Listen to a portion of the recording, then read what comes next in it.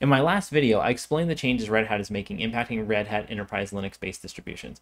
If you're not familiar with those changes, go check that video out. One of the alternatives I mentioned was getting a developer account from Red Hat to install Red Hat Enterprise Linux on either a physical or a virtual machine. Now, this is going to be a great option if you're looking to go from one of those Red Hat enterprise-based distributions to actual Red Hat, or if you're just wanting to install Red Hat to be able to go ahead and test it directly from Red Hat. So these options will work for both of those scenarios. This is B from Tay Talk Tech, and today I'm going to tell you all about Red Hat's free developer account to get Red Hat Enterprise Linux for free, so stick with me. I have a favor to ask. If you like this type of video and want to see more content like it, make sure you are subscribed and hit the bell button for notifications.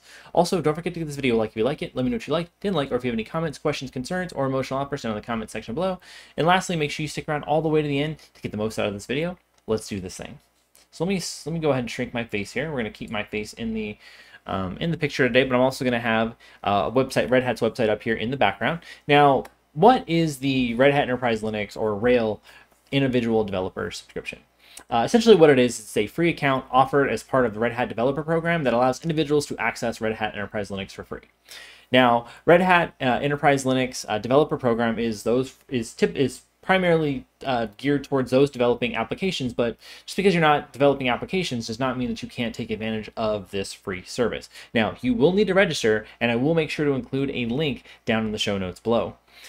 This account will give you the ability to install Red Hat Enterprise Linux on up to 16 systems for free, and these are either virtual or physical systems. You will need to input your account credentials to register when you are going through the installation process, and I'll actually give you a look at that a little bit later in the video.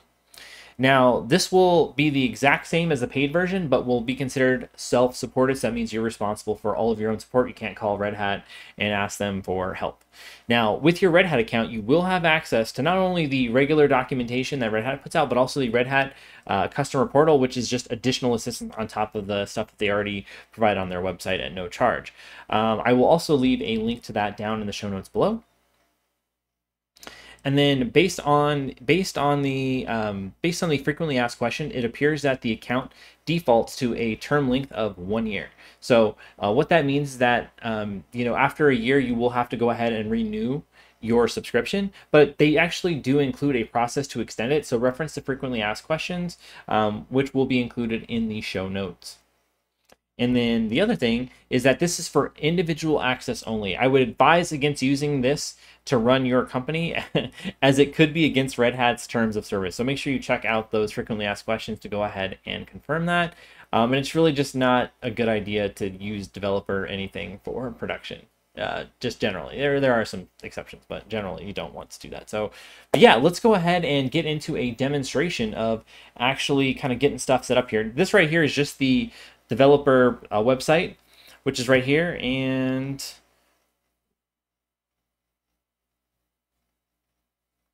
let's go ahead and go over here. Now, when you this website will be linked down in the show notes below, but this is where you'll go to register for a Red Hat account. You'll just fill out all the information here. You'll choose a let's see here. You'll choose a Red Hat login. You'll choose a password. You'll put in your personal information, and then you'll do some of that, and then you'll just go ahead down here and you'll select Create My Account.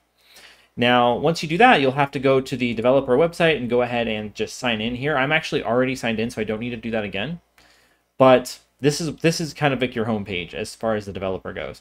Now, the next thing that you're going to want to do is you're going to want to go ahead and get an ISO image that you can go ahead and install Red Hat Enterprise Linux. So then what you'll do is you'll go up here to Products and Technologies, and you'll go ahead and click on Red Hat Enterprise Linux. And then here, it's going to give you the option to let's go to download and /sign up, and then you scroll down here, you're going to get all of the different versions of Red Hat Enterprise Linux. It goes back to 8.1.0. I'm sorry, 7.9.0 are the ones that it has here going back to, and it goes all the way up to 9.2, which is the more recent release. So you'll be able to go ahead and download those ISOs here, and just make sure you are taking your architecture into account, whether it's x86, 32-bit, or if it's ARM. I use a Mac, so this is the one that I actually had to download, so just make sure you're taking that into account when you are downloading the Red Hat installation image. Now, the last thing that I wanted to go ahead and show you is how to connect to Red Hat during the installation process. I'm not going to go ahead and go over through the installation. I actually already have a video on installing Red Hat in a previous, well, I think it might have been Rocky Linux or Alma Linux or one of those two, but it's the same concept. Basically everything is the same. It's just slightly different because you have an additional thing that you have to go ahead and fill out. So here I've got the installation set up. Now here is the summary. Now you'll notice this thing here where it says connect to Red Hat. That's what you're going to need to do to be able to unlock this right here, which won't, because it won't allow you to do the software selection without having it registered. So what you'll do is you'll just go to here, and then you'll put in your username. You'll put in your password. I'm just going to put in a one for each one, and then you would just hit register, and then it'll go ahead and register with Red Hat. And that's going to go ahead and make sure that this ISO and this system are linked to your Red Hat subscription. So yeah, pretty easy. I just wanted to make sure that I showed that too, because this is one of those things that could easily trip up a person. So yeah, that's how you get Rails for free. Check out this other video from my channel. If you're interested, remember, mistakes make you better, so keep on making them. Thank you so much for watching my video, and have the greatest of days.